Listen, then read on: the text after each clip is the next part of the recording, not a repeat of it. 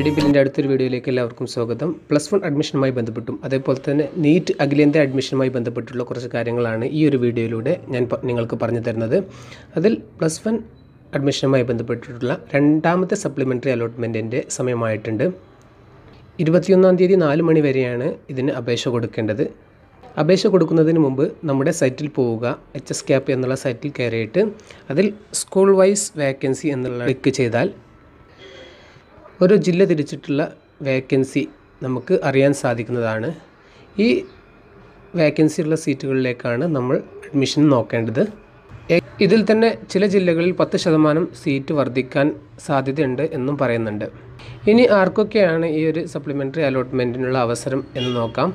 ആദ്യമായിട്ട് അവസരം ഇതുവരെ അഡ്മിഷൻ ലഭിക്കാത്തവർ, അഥവാ ആപ്ലിക്കേഷൻ കൊടുത്തിട്ടും ഇതുവരെ അഡ്മിഷൻ ലഭിക്കാത്തവർക്കാണ് ആദ്യത്തെ അവസരം. അവർ ചെയ്യേണ്ടത് ഈ സൈറ്റിൽ തന്നെ കൊടുത്തിട്ടുള്ള റിന്യൂവൽ ഫോം ഡൗൺലോഡ് ചെയ്തിട്ട് അതിൽ അപേക്ഷ വീണ്ടും കൊടുക്കുകയാണ് വേണ്ടത്. രണ്ടാമത്തെ അവസരം ഇതുവരെ അപ്ലൈ ചെയ്യാത്തവരാണ്. അപ്ലൈ ചെയ്യാത്തവർ വീണ്ടും അപ്ലൈ ഓൺലൈൻ SWS എന്നുള്ളിടത്ത് ക്ലിക്ക് ചെയ്തിട്ടാണ് അപ്ലൈ ചെയ്യേണ്ടത്. എന്നാൽ അപ്ലൈ ചെയ്തു അതിനുശേഷം ആപ്ലിക്കേഷൻ ഫോം കൊടുക്കാത്തവരും ഈ ഒരു അവസരത്തിൽ ചാൻസ് ഉണ്ടായിരിക്കുന്നതാണ്. അവരും ഇതേപോലെ തന്നെ അപ്ലൈ ചെയ്യേണ്ടതുണ്ട്. എന്നാൽ ഇതുവരെ അഡ്മിഷൻ ലഭിച്ചവർക്ക്, സ്കൂളിൽ ജോയിൻ ചെയ്തവർക്ക് ഈ ഒരു സപ്ലിമെൻ്ററി അലോട്ട്മെൻറ്റ് കൊടുക്കാൻ അവസരമുണ്ടായിരിക്കുന്നതല്ല. അതേപോലെ തന്നെ ഇനിയും ട്രാൻസ്ഫർ അലോട്ട്മെൻറ്റ് ഉണ്ടാവുമോ എന്ന് പല വിദ്യാർത്ഥികളും ചോദിക്കുന്നത് കണ്ടു. അതിനെക്കുറിച്ച് ഞാൻ ഇന്ന് രാവിലെ നമ്മുടെ ഡയറക്ടറേറ്റിൽ വിളിച്ചിരുന്നു. അപ്പോൾ അവർ പറഞ്ഞത് അതിനെക്കുറിച്ച് നിർദ്ദേശങ്ങളൊന്നും ആയിട്ടില്ല എന്നാണ്. ആവുന്ന മുറക്ക് അവരെ അറിയിക്കും എന്നും പറയുന്നുണ്ട്. മിക്കവാറും ഉണ്ടാവാനാണ് സാധ്യത. രണ്ടാമത്തെ കാര്യം, നീറ്റ് അഖിലേന്ത്യാ യോഗ്യത നേടിയിട്ടുള്ള വിദ്യാർത്ഥികളെ സംബന്ധിച്ചിടത്തോളം അവരുടെ അലോട്ട്മെൻറ്റിൻ്റെ സമയമായിട്ടുണ്ട്. 19-ാം തീയതി മുതൽ 24-ാം തീയതി വരെയാണ് അവർക്ക് അലോട്ട്മെൻറ്റിനുള്ള അവസരം. അതിന് ചെയ്യേണ്ടത് MCCയുടെ വെബ്സൈറ്റിൽ പോയിട്ട് നാം അപ്ലൈ ചെയ്യുകയാണ് വേണ്ടത്. അതിൽ ശ്രദ്ധിക്കേണ്ട കുറച്ച് കാര്യങ്ങളെക്കുറിച്ചാണ് ഇനി ഞാൻ പറയുന്നത്. ഒന്നാമതായിട്ടുള്ള കാര്യം, ഇങ്ങനെ അപ്ലൈ ചെയ്യുന്ന സമയത്ത് തെറ്റുകൾ വരുത്താനിടയാകരുത്. ആ തെറ്റുകൾ വരുത്തുന്നത് നമുക്ക് സെക്യൂരിറ്റി ഫീസ് കൊടുത്തത് നഷ്ടപ്പെടാനിടയാക്കും. അതുകൊണ്ട് തെറ്റില്ലാതെ അപ്ലൈ ചെയ്യുക എന്നുള്ളതാണ് ആദ്യമായിട്ട് വേണ്ടത്. രണ്ടാമത്, സീറ്റുകളുടെ വേക്കൻസിയാണ്. 15% ഓൾ ഇന്ത്യ സീറ്റാണുള്ളത്. 100% കൽപ്പിത സർവകലാശാല സീറ്റുകളും 50% അലിഗഡ് സീറ്റുകളും ESI മെഡിക്കൽ കോളേജ്, AFMC, അതേപോലെ തന്നെ ജാമിയ മില്ലിയയിൽ 47 സീറ്റുകൾ തുടങ്ങിയ സീറ്റുകളാണ് ഈ ഒരു കോട്ടയിൽ പരിഗണിക്കുന്നത്. ഈ പറഞ്ഞ കോളേജുകളിലേക്കൊക്കെ സംയുക്ത കൗൺസിലിംഗ് ആണ് നടത്തുന്നത്.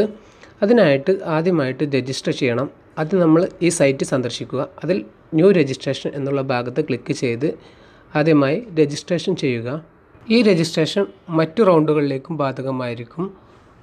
ആദ്യമായിട്ട് രജിസ്റ്റർ ചെയ്യുന്നവർക്ക് എല്ലാ റൗണ്ടുകൾക്കും ബാധകമാകുന്ന രീതിയിലാണ് രജിസ്റ്റർ ചെയ്യേണ്ടത്. ഇനി രണ്ടാം റൗണ്ടിലാണെങ്കിൽ വേറെയും രജിസ്റ്റർ ചെയ്യുന്നതിന് തെറ്റില്ല. ഇനി ഫീസ് ഇനത്തിൽ എങ്ങനെയാണ് ഈടാക്കുന്നതെന്ന് നോക്കാം. ഇതിൽ നാം രജിസ്റ്റർ ചെയ്യുന്ന സ്ഥാപനത്തിലെ രജിസ്ട്രേഷൻ ഫീസ് തിരികെ ലഭിക്കുന്നതല്ല, എന്നാൽ സെക്യൂരിറ്റി തുക തിരികെ ലഭിക്കുന്നതാണ്. കൽപ്പിത സർവകലാശാലകളിൽ 5000 രൂപയാണ് രജിസ്ട്രേഷൻ ഫീസ്. എല്ലാ വിഭാഗം വിദ്യാർത്ഥികളും അടയ്ക്കേണ്ടതുണ്ട്.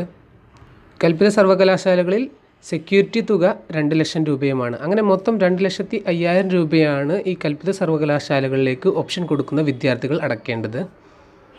എന്നാൽ സർക്കാർ സ്ഥാപനങ്ങളിൽ അലോട്ട്മെൻറ്റ് ലഭിക്കേണ്ടവർ രജിസ്ട്രേഷൻ ഫീസ് ആയിട്ട് 1000 രൂപയും സെക്യൂരിറ്റി തുകയായിട്ട് 10,000 രൂപയുമാണ് അടയ്ക്കേണ്ടത്.